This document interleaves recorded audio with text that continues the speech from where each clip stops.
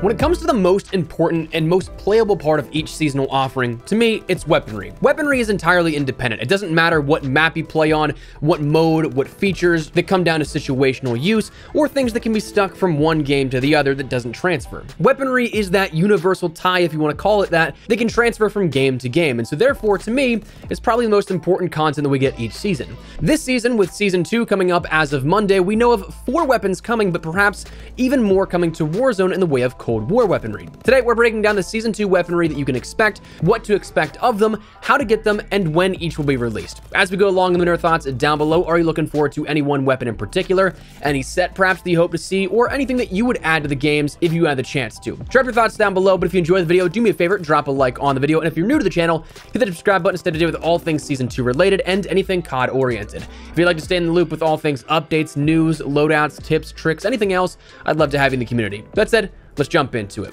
Firstly, I want to start out with the flagship weaponry here with this, that being the Vanguard weaponry. That's the stuff that you're going to see advertised here right out of the gate with the Battle Pass with Season 2 and the upcoming content for either Vanguard or Warzone. First up on deck, we have the KGM-40 and the Whitley. Now, as detailed by the Battle Pass blog and some teasers that we're getting through YouTube short videos from Call of Duty, the KGM is going to be at tier 15, while the Whitley is going to be available at tier 31. Both available as free tiers, so you don't have to worry about buying anything if you don't want to. You can still play through, progress, and get those normally, but you'll see the KGM first. But the KGM-40 is described as a workhorse assault rifle, naturally steady and accurate, with a blog post and official description listing this as adopted across several Scandinavian armies during the war, and also the preferred weapon of Anna Drake. The KGM-40 is a high-caliber, fully automatic weapon that rivals the first 3 assault rifles unlocked in Vanguard, boasting the second highest damage per shot in its category, a similar effective range to the NZ-41, and its fire rate above 600 RPM.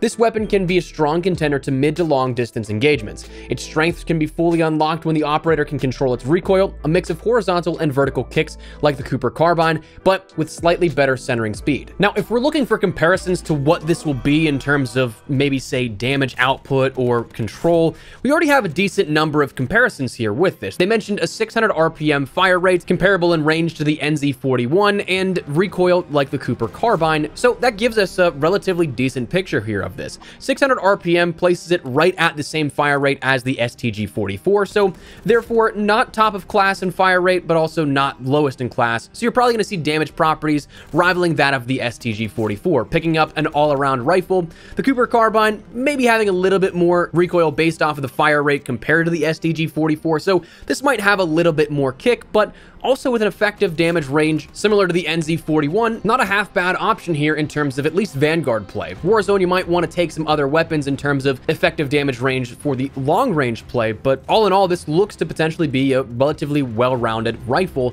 that's easy to pick up and play. Now, the Whitley is described as a heavy long range machine gun, cumbersome but consistent.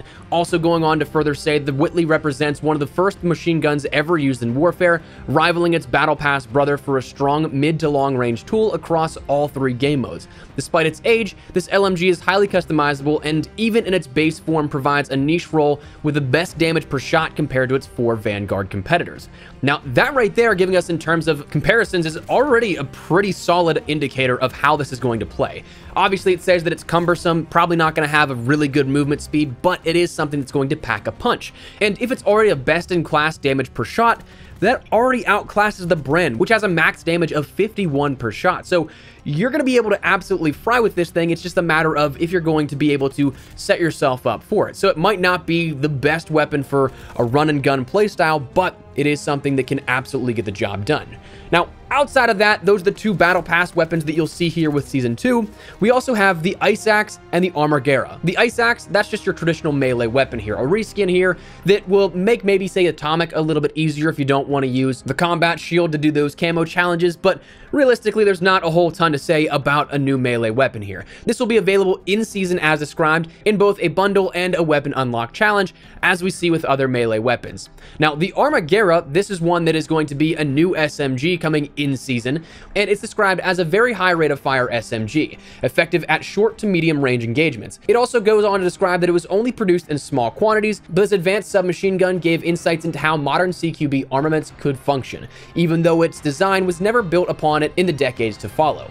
Due to its prototypical nature, more research is needed on its available attachments and effectiveness in live fire scenarios. The Armaguerra 43 can be unlocked in one of two ways, through an SMG-based challenge or via store bundle to be released later this season. So again, confirming that you won't have to just outright buy this, you can unlock it if you'd like to, but realistically, it doesn't give a whole lot in terms of what to expect for the weapon, like that KGM-40 or like that Whitley. The only real sort of hint that we'll have here as to how this works is that it's a very high rate of fire SMG, which traditionally then means that we're going to have either a lower damage per shot, higher recoil, a little bit more mobile in terms of its handling properties, so maybe we can start to construct that sort of idea around this weapon, but it is one that will be released later in season.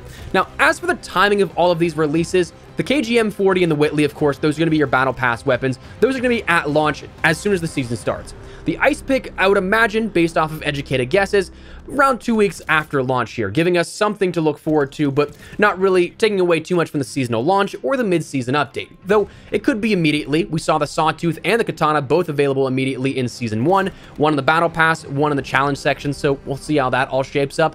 And then the Armaguerra, I'd imagine, is the mid-season updates weapon that is dropped here at that. But those timings are all subject to change based on educated guesses and what we've seen in the past.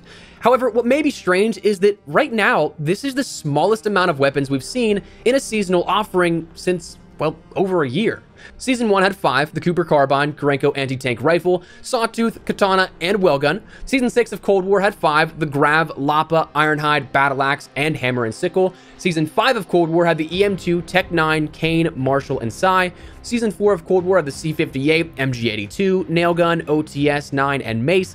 Season 3 of Cold War had the PPS H41, Swiss K31, Carve 2, Amp 63, Ballistic Knife, and the Baseball Bat. Season 2 of Cold War had the Farah 83, LC10, Machete, E-Tool, R1 Shadowhunter, ZRG 20mm, and, well, need I go on? But what's perhaps even stranger for those total numbers is that some seasons actually had even more than those listed, but not specifically for Cold War. Season 2 had an additional weapon, rounding out that total to 7 when the Psychov pistol was released for Modern Warfare.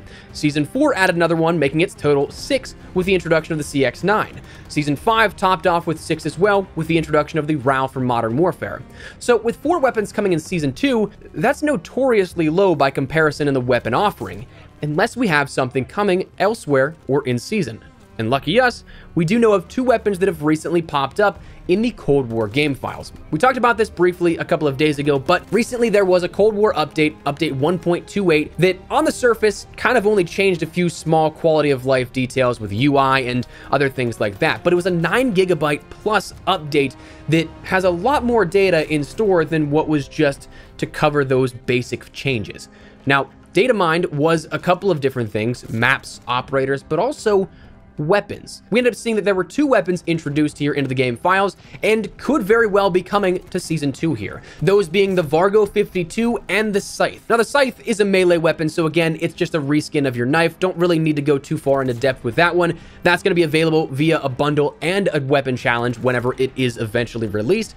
But the Vargo 52 is a new rifle here for Black Ops Cold War that there's really not a whole lot known about it. This was something that was data mined, the models are there, it's available in-game, but when you try and force load it into a game, as data miners have attempted, it doesn't come up with any ammo or anything like that, so you can't see, as the time of recording this, recoil patterns, max ammo in terms of base magazines, damage properties, things like that. So we just know of the fact that there are 2 additional weapons in the Black Ops Cold War game files right now.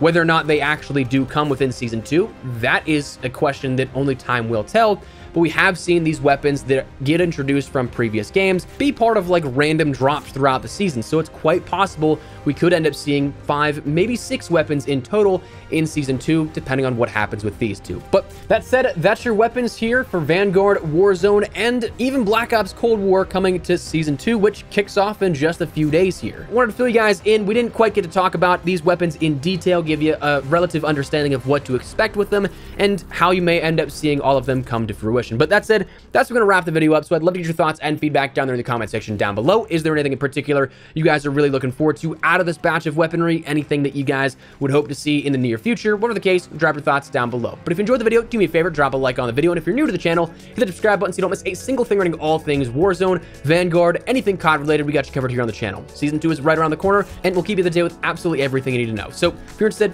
love to have you in the community. That said, my name's been Espresso. I'll see you guys later. Take care and peace.